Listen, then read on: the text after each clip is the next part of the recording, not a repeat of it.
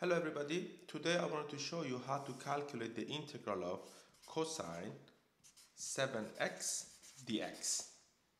Okay, so to solve this integral you need to use the substitution rule. So for that I substitute basically 7x by the parameter u. Then if you take the derivative from each side of this equation, you get 7 dx is equal to du. In other words, dx is equal to 1 divided by 7 times du. Okay? So if you substitute this one and this one into the integral, then you can rewrite this integral as, so instead of cosine 7x, I write cosine, because instead of 7x I can write u, so I just simply write cosine u. Instead of 7x, I'm writing u, cosine u, and instead of dx, I put 1 divided by 7, that is 1 divided by 7 times du.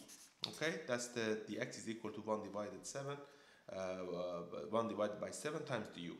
So, and this integral will be equal to 1 divided by 7, that is the constant. I can take it out of the integral cosine u du.